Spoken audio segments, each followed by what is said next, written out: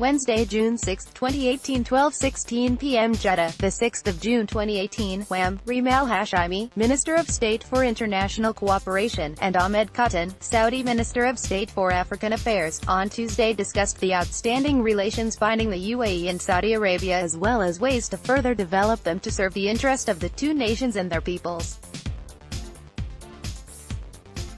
The meeting, which was attended by Sheikh Shakhbout Al Nahyan, UAE Ambassador to Saudi Arabia, also dealt with aspects of cooperation in the African continent with a special focus on how to boost joint projects there.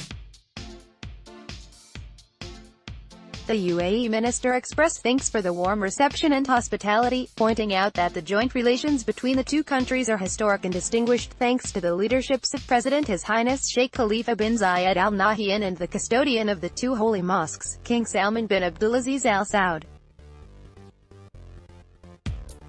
She said, "We are working with Saudi Arabia to promote joint projects in African countries that contribute to the achievement of sustainable development goals and to improve the opportunities for empowering women and girls, creating employment opportunities for African youth, and working on combating terrorism and extremist ideology." Al Hashimy also noted the relentless efforts of Saudi Arabia in Africa which greatly contributed to the economic and social development of African countries. Wham! Esra Ismail, Rasha Abubakar.